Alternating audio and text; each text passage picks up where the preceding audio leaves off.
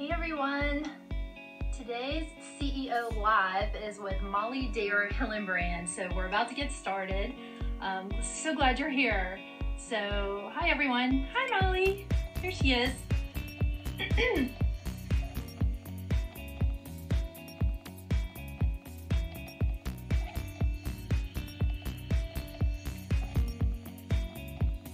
Molly, just adding you now.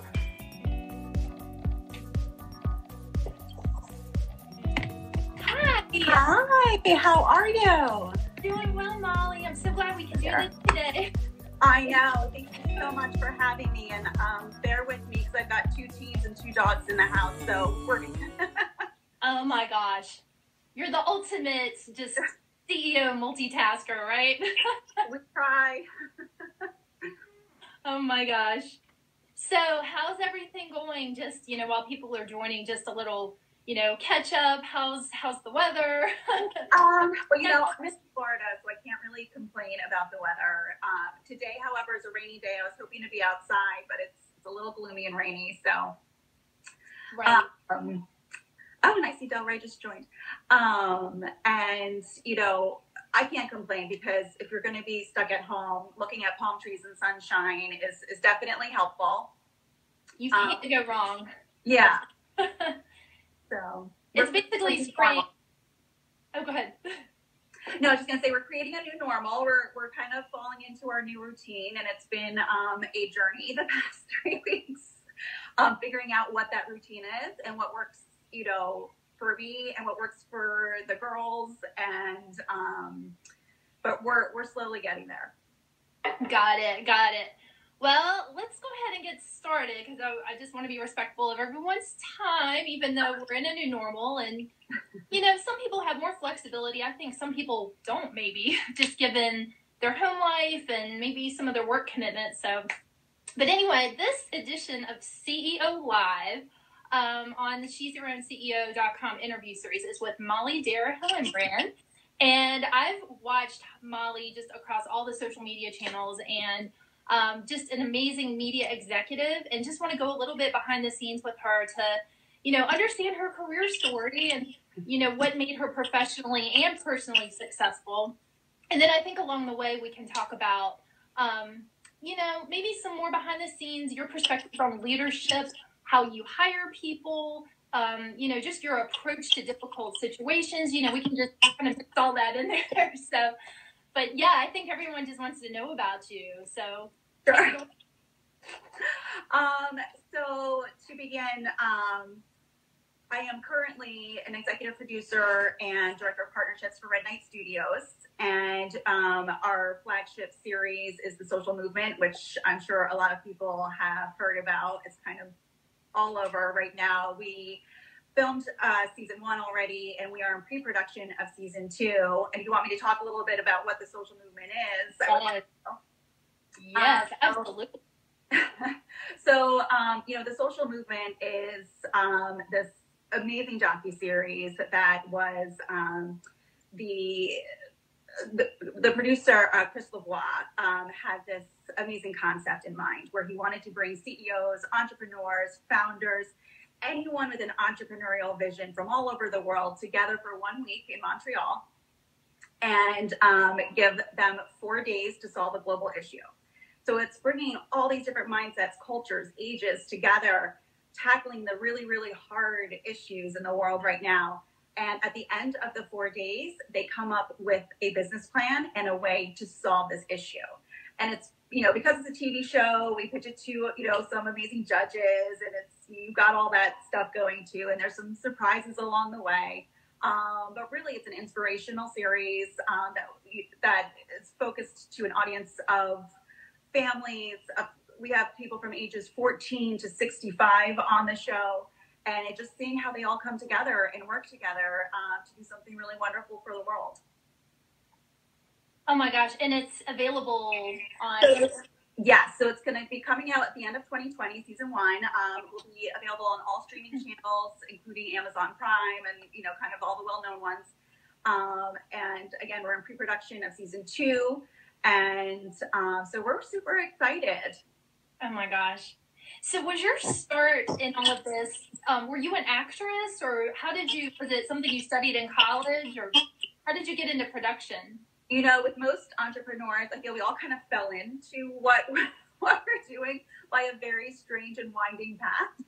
And it's really just, it comes down to really following your passion. I think we all start out in careers with what we think we should be doing and kind of what we're told we should be doing and pursuing, right? And there's always something that's kind of whispering in your ear. Maybe it's a childhood passion or something that you always kind of wanted to do, that you want to dip your toe in, but you're not sure how to do it.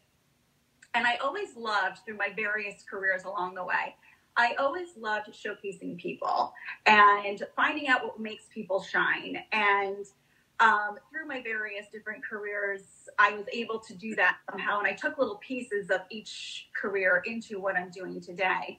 The way that the director, Chris Lavoie, found me was I had a big move in my life where I had to change everything that I was doing. I was a retail store owner. I had a few stores in Chicago and New Jersey. Right.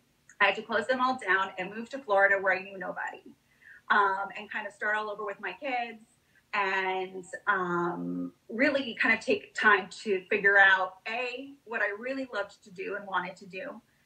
What was my skill set? What did I find a need for in the area? And by doing that, I realized that what a lot of people were coming to me for, friends and whatnot, was my experience with social media and exposing a brand to social media and kind of helping people to grow their brand, to get them in the forefront, to get their idea some followers. And so I started working with friends with whatever their passion project was, of setting them up, through social media, Instagram pages, Facebook pages, and trying to get them. And it's not always easy to get in front of the camera. A lot of people are so nervous to put themselves out there. And really, it is the number one thing that I find connects a potential customer to your brand is the story behind it. Why is it useful? Why did you come up with it? Why does it mean something to you? What are you offering people? And as soon as people connect with you, the owner, the person behind the brand, there is such increased loyalty. So getting people to realize how important that is was really important and a big part of why I started Hillenbrand Media. So the director, Chris Lavoie, discovered me as I was more in front of the camera with Hillenbrand Media, and I was working with the Ion channels as a host and producing segments for them. And he brought me on as a participant for season 1. Wow. Yeah. So with your retail background, how did that play into what you're doing now? So you obviously are very beautiful and, you're into fashion. And so did that kind of play into brand marketing or bringing other people's best self to light since you had experience with doing that? Or talk a little bit about that transition? Absolutely. So I started a luxury children's clothing store way back when I first started having kids, about 15 years ago. Gosh, it was a while ago.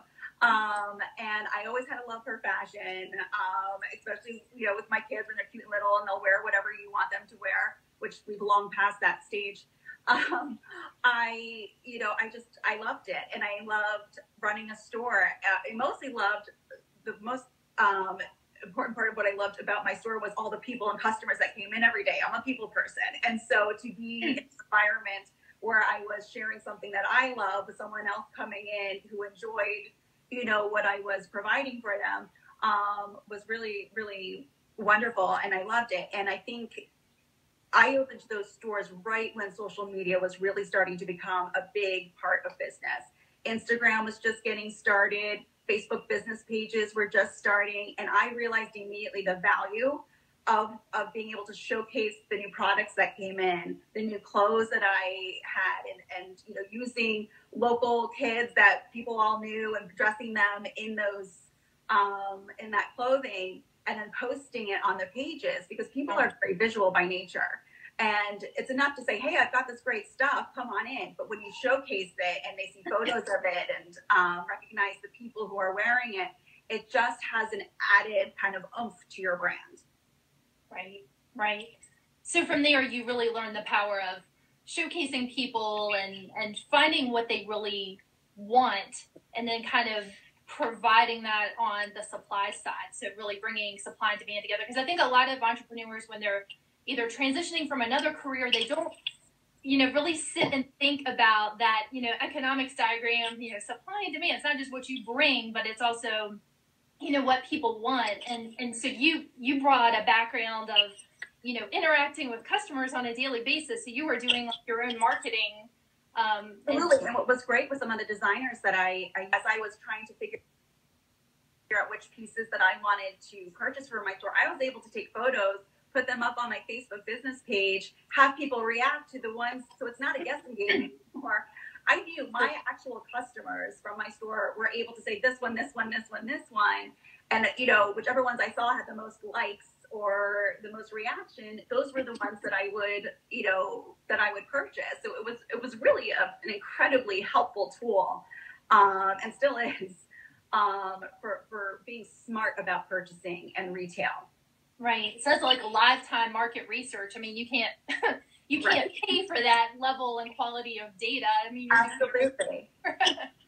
Oh my gosh. So then you moved to Florida, and you said you didn't know, or you had to rebuild your connections down there, but you had this skill set that allowed you to be very social. Correct. Well, I was very lucky. Again, I had friends that loved my style of PR, that loved my style of social media, that wanted me to help, bring their business and their passion to life. So I was able to do that and realize I didn't get paid for that since I'm not so much. And so they were, kind enough to share my talents with their friends, and that's kind of how my business grew, and that's how Eye on South Florida found me.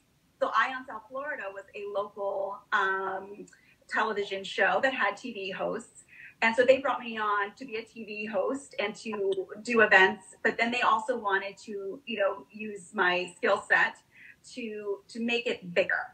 And so I said, well, if we want to make it bigger, we need to go all over the country. It can't just be Eye on South Florida. It needs to be Eye on New York, Eye on Chicago, Eye on California. Said, yes, that sounds amazing. Go do that. So I had a crash course real quick in what it took to produce segments, to line up people that would be interesting to the cities. And really, that is where my love of discovering entrepreneurs, business owners, and showcasing their genius really got started to flourish, because I just saw the incredible value, as we were saying before, in getting them in front of the camera and getting the potential customers to hear their voice, to see them, to connect with them and their stories. Do you feel like it was, like you said, it was a crash course, but you had kind of a safe environment to like grow and develop your skills, and now you've taken that and just exponentially, turn it into something extremely successful? Well, what was amazing, and I feel very lucky in my life to have been able to meet such incredible visionaries along the way that have been mentors to me, and that really I discovered with a lot of people. It just takes one mentor who really believes in you and sees your passion and your genius to really light that fire.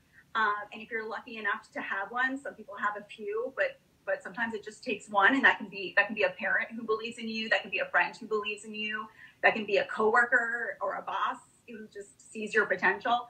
And so when I was asked to be a participant on season 1 with the director Chris Lavoie, we were also having conversations at the same time of what is our vision, what do we want to be doing, and he was kind of letting me behind the scenes of what he was growing and doing, and we saw that we had some amazing alignment there. He has an amazing there's two of them. There's two founders, Chris Lavoie and Kevin Kemp. And Kevin Kemp I met on set during season 1.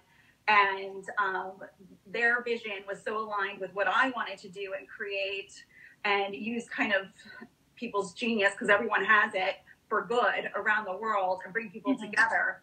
And when I saw the amazing alignment that was there, I knew that this was a project that I not only was passionate about, but could lend my expertise to. And from that point on, from filming season 1, we've just been growing the studio and the series, and it's just been incredible. Are you what do you do with your social media now? Are you in a position where you're hiring people and kind of coaching and mentoring them? I mean, obviously, you know, that's a huge job and you're doing another huge job. So talk about delegate. So I wear, just like most women out there, about 20 different hats a day.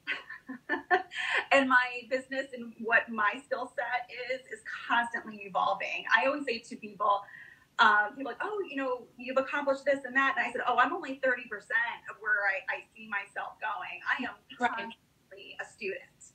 I am constantly learning every day, every year. I'm developing new skill sets, things I didn't even know I had, simply because I sit back and I listen. I'm in a great position where my job every day right now, through the studio, is I get to speak to brands and the people behind them and hear their dreams and their vision, and I get to see how I can make that happen.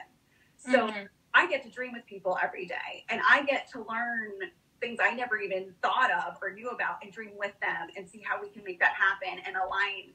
And so it's just constant learning of new skill sets. I'm constantly adapting what I do and my skill set and what I'm able to provide to people, because truly it's changing so fast. Social media, Instagram, Facebook, every 3 months there's a new tool, a new algorithm, a new way to showcase your brand. So the moment that you become kind of stagnant in what you're doing and you just kind of like copy, paste, repeat what you're doing, you're outdated. You have to constantly change what you're doing, how you're doing it, think ahead, think 5 years ahead, say yes to everything that's getting you there, say no to anything that's not. And that's probably one of the biggest takeaways for me, is learning to say no to the things that are not going to take me to my 5-year vision, because some things are very enticing for the right now and seem really exciting, but time is valuable to all of us. And if anything's not taking you to the next level of where you want to be, it's probably not worth your time. Right. So in the written interview, which is now published on She'sHerOwnCEO.com, which delves even more into what Molly's talking about here, you had this fantastic answer about, we talk about lead, provide, and create, and how you lead yourself first. And just my business, I hear a lot from women that are, you know, they see people like you, Barbara, you know, different people that I've talked to, and they're like, how do I get there? Mm-hmm. You know, I can sit here and watch these things and admire and maybe have a little bit of jealousy or envy, let's just be honest, but they don't really understand that, you know, you need to sit and reverse engineer and figure out the steps that Molly took to get where she is. So that's, you know, I think you really called that to attention, as far as like, it doesn't just happen, you know, I did this and then I built on this and then I'm constantly challenging myself. I'm constantly reinventing. So I just want to, you know, applaud you for that, because I think that's the right way to be. Just well, you know, speaking. I'm a 41-year-old work in progress. So it's taken me 41 years to get here. And as I said, I still have a long way to go. I hope I'm forever learning and forever creating and forever changing and adapting. You brought up Barbara Majeski, who I adore, who had on. She's on here, by the way. Oh, yes. Hi, Barbara. Yeah. You know, Barbara, go way back.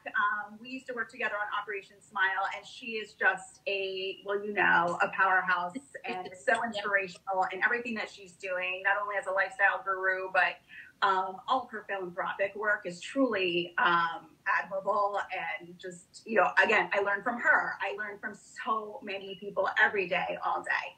But yes, going to, which I love that you have this tagline of the lead, provide, and create, because really that is what we're doing as mothers, as CEOs, as owners, business owners, working in whatever you're doing. You are leading, you're providing, you're creating.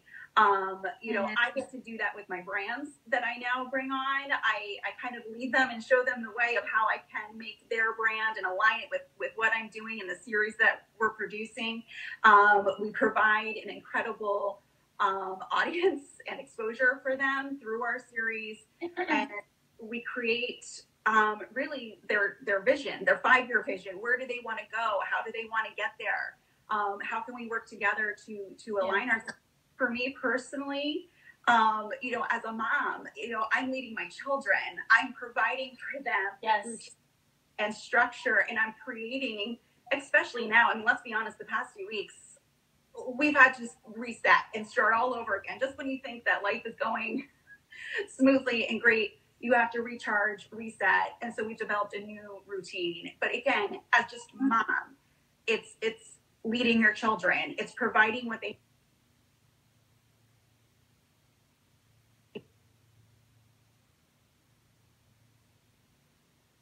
Oh shoot, did I freeze right there?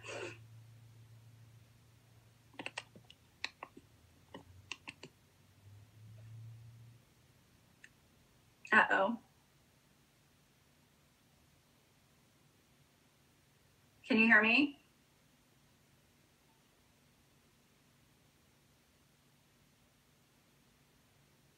Can you hear me?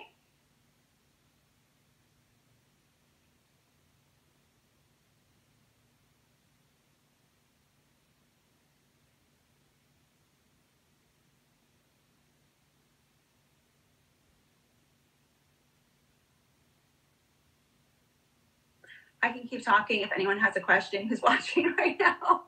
Oh no, the stream got, okay, so I'm gonna have to hang up and come back in again.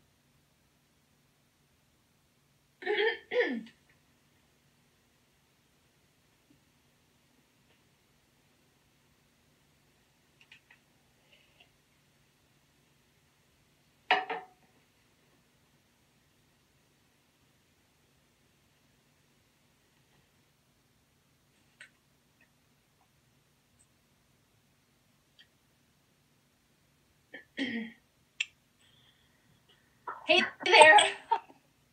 I don't know how much of that you caught or not. I don't know what happened, but it was a still image of me making this silly face, and I'm like, get it off, get it off. It always has a pause at the most embarrassing moment, doesn't it? Anyway, you were telling this fantastic, perspective about your children and how you're leading them through this time, and it was so intriguing, and then it just locked up. So.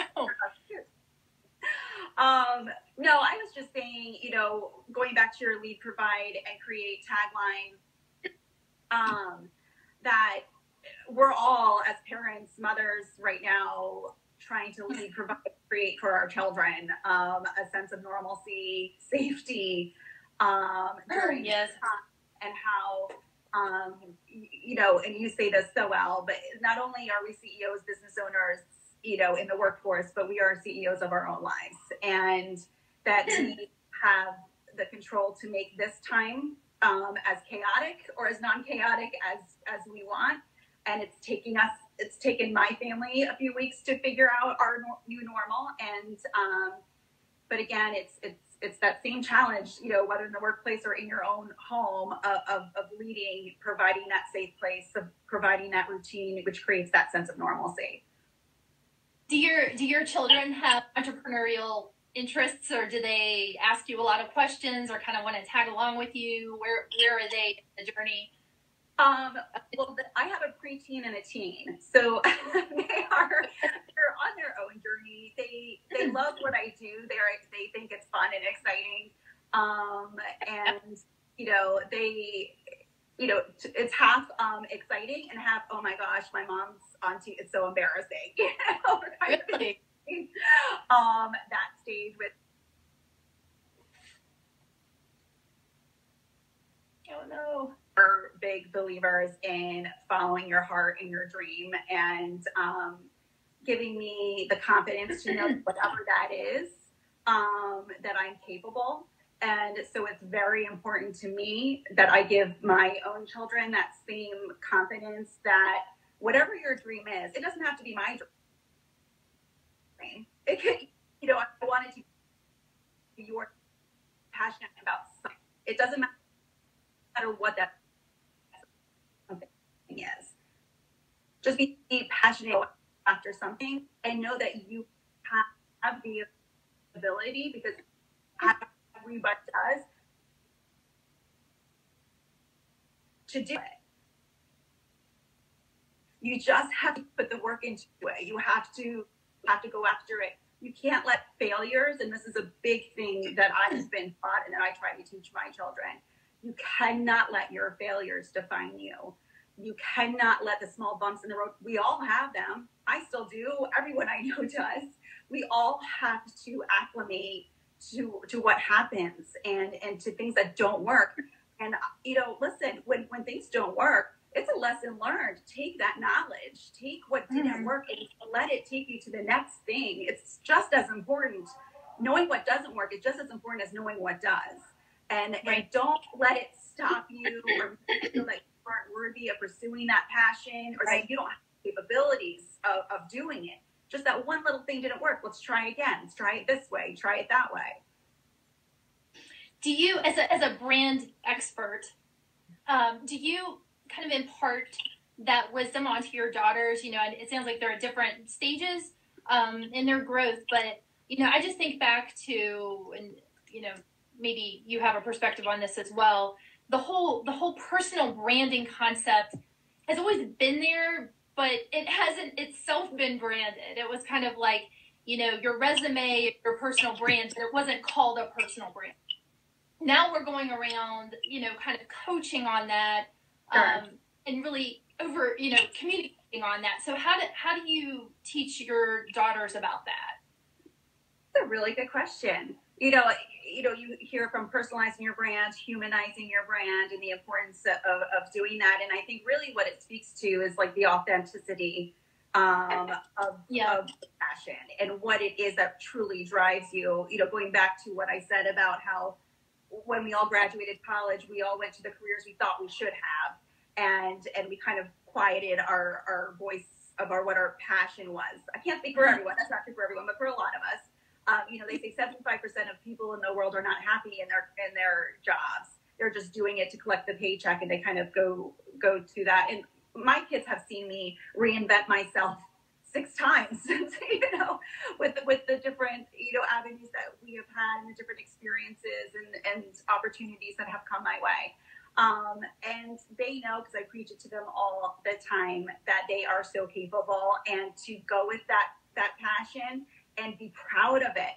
My youngest daughter, she loves editing, and she is that's her passion. And listen, I love that.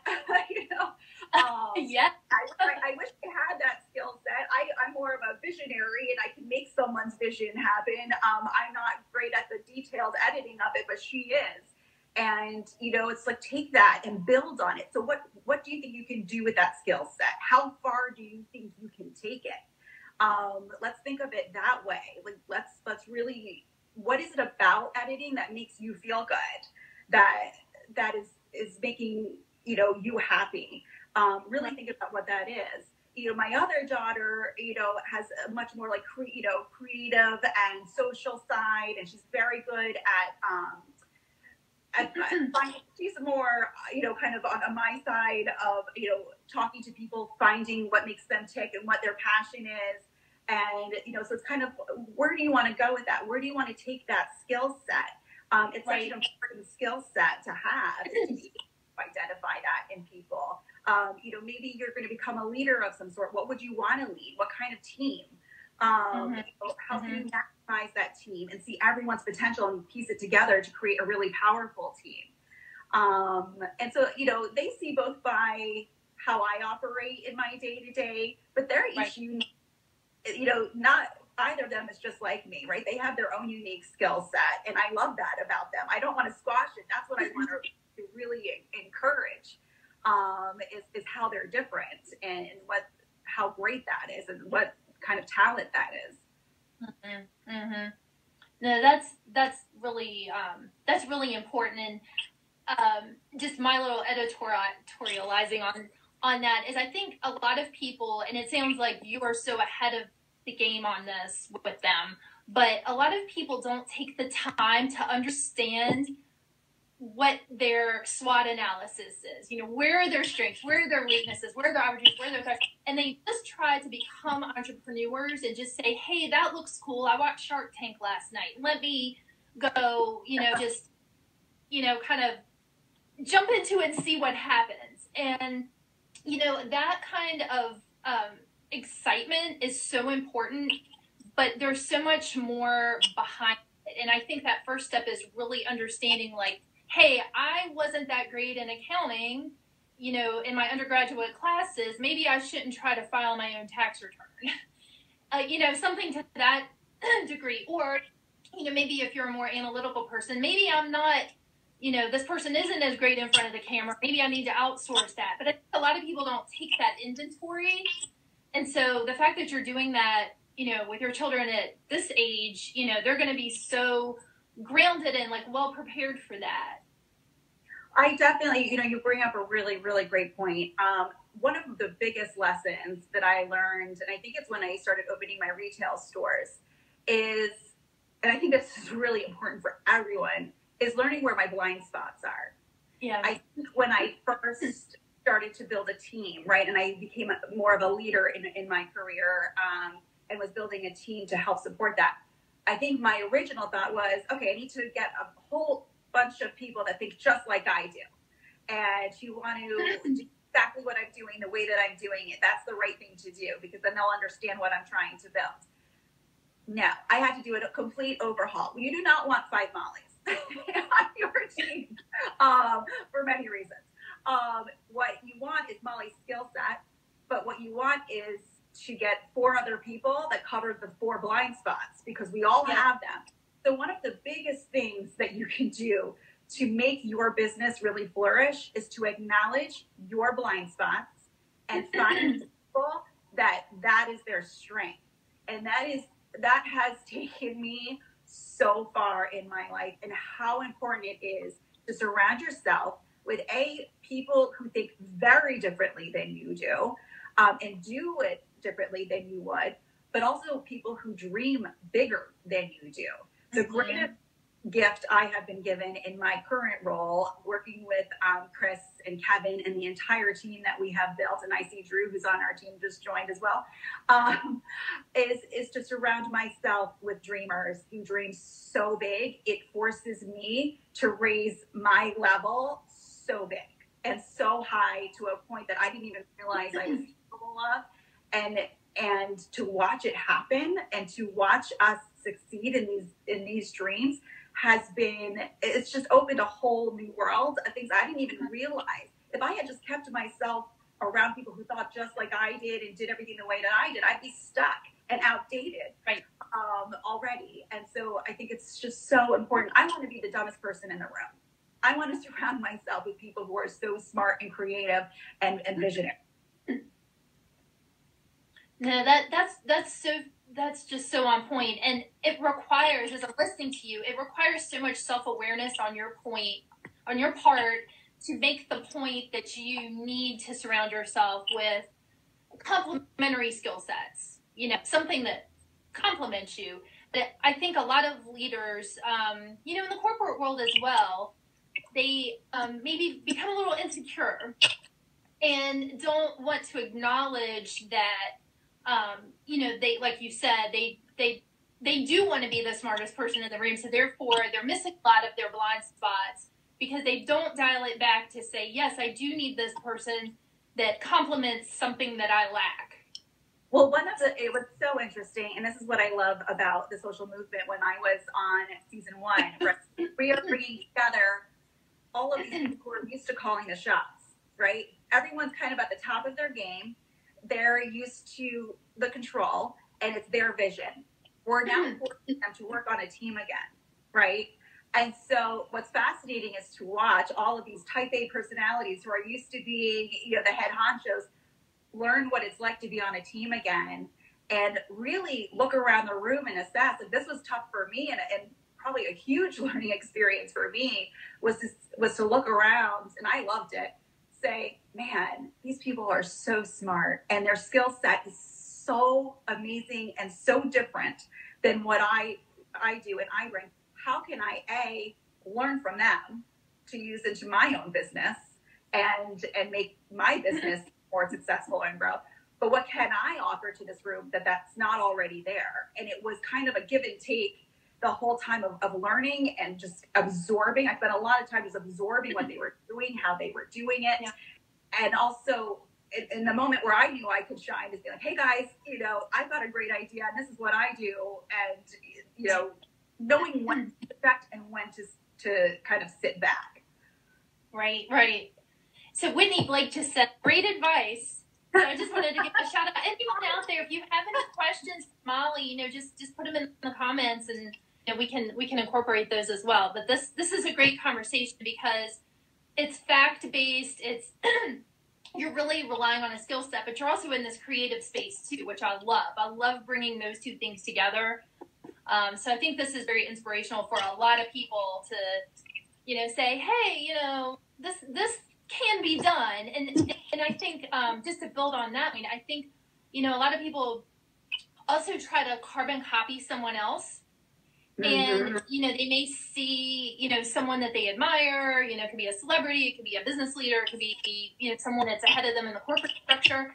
And they say, well, I want to be that person. I want their paycheck. I want their, you know, wardrobe. I want to, you know, and it's like, instead of looking at things that way, it's almost like take the pieces that work for you that you can incorporate and almost build your own little toolkit. And build your own CEO board of directors. You know, you have someone in your life that, you know, inspires you from a intellectual standpoint, one that inspires you from a creative standpoint, and just kind of like look at your life as a portfolio versus, well, I just want that. Give me that. So that. What's so interesting, and yes, you bring up such a good point, is, you know, we all know, we all call it, social media is our highlight reel, right? It's like you look at what I post, what you post, what everyone posts, and it looks great and it looks fun. Because my personality is, I just want to show the good and the positive. I don't want to show, I'm someone who doesn't dwell on negative or bad, so it's not something that I talk about or discuss. Does it happen every day? You bet. You know, listen, I'm a single mom. It's not easy.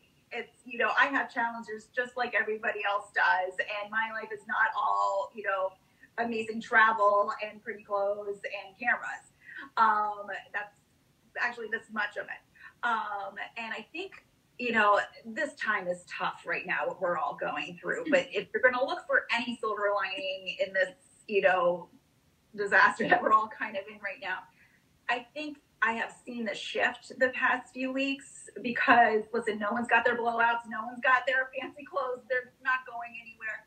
And the shift that has happened in what people are sharing about their actual day-to-day lives and the struggle that they're in, and that it's not all beautiful and glamorous, I think is actually really helpful for a lot of people to see that it's not easy, and it does take a lot of work, and it's not always easy.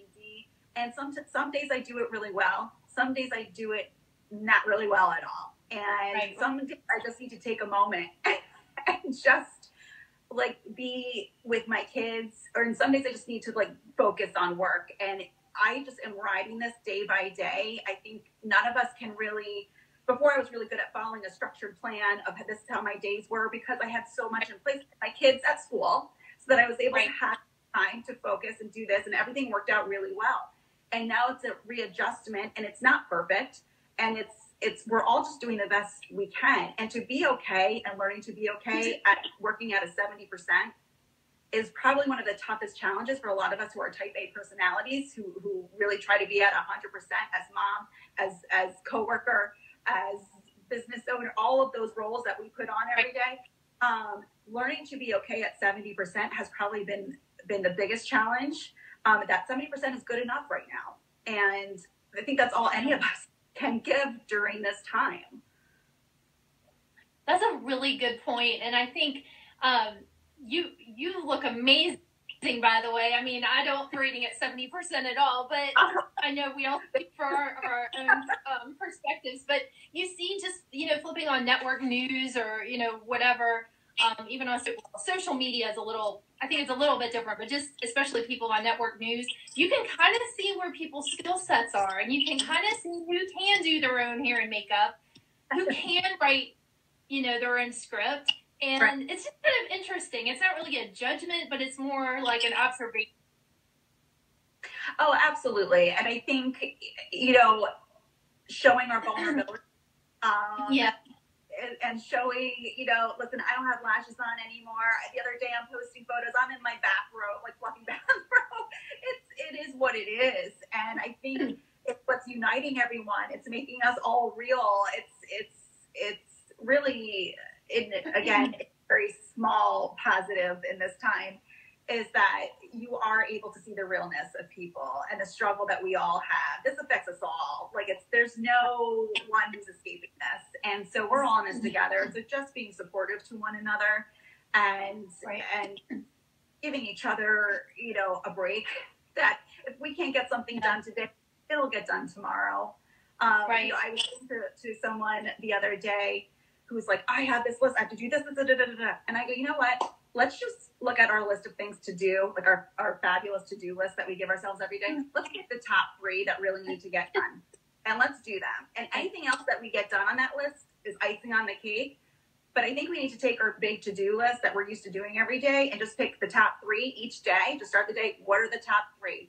Anything else I get done? Great. But these are the top 3. This is what I need to get done today. And some days it may just be these are the top 3 and it has to do with my family, and I'm just focusing on my family today. Work is going to wait till tomorrow. I think it's all kind of in that place. But, the other thing that I think is so important for people to do right now is to think about, and I've noticed a lot of people doing this, is, a lot of people have a few extra hours on their hands because they're not commuting. They're not in that race, right, around bringing their kids to after-school activities, school, work, all of that. They have a few extra hours on their hand. What is that passion project that you've always wanted to do? What is something now that you can have control of and work on that makes you feel good and creative and a creative outlet? And I think it would be really great if everyone just focused on what that might be for you right now, because we all feel so out of control.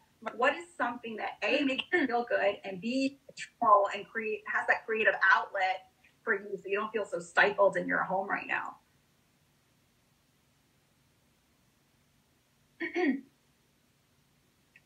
That's so true. Like, the connection's it's in and out here, so I don't know if you can hear. I think a lot of people also are. Can you hear me? A lot of people are clinging to a schedule because it provides some sense of normalcy and some sense of security and some sense of, hey, on this. So I've noticed also just in my circle, people that are more responsive than they were pre this. And, others have kind of, fallen off the radar. It's just kind of interesting. It comes back to like where people's skill sets lie. And I think people that just really adhere to some kind of, whether it's just shifting it later in the day, that's really coming to light. So it's just being flexible with each other and knowing how. I think it helps that we're all in this, so we all get it. It has affected every single industry, every single person it's affected, right? So we all have flexibility with one another that maybe we didn't have before. But I think it's really showcasing who's really good at adapting versus who is not. Because we've all had to adapt our schedules. I'm a morning person. So I used to put, after I dropped my kids off at school, it's like then I'm focused on work, right? I've had now to completely had to re-engineer my entire day because now I'm school teacher in the morning. So Molly's work doesn't even really start. I kind of do little things here and there throughout the day as things come in, but I don't even schedule any calls or any serious work until after 2:00. And that's okay. I just had to be okay with that. And but then you probably do till 11. Say that again? I said, yeah, but then you probably work it until, 11. You can Absolutely. leave. That's okay. And I find that's okay too, because everyone else seems to be working later after kids are in bed and after dinner. And, a lot of people now I find are scheduling calls for 9:00 at night and 10:00 at night. And that works great for me. I can focus on my kids during the day, and then in the afternoons and evenings, I can focus on the other stuff. And I feel like a lot of people are on that same program, so it works.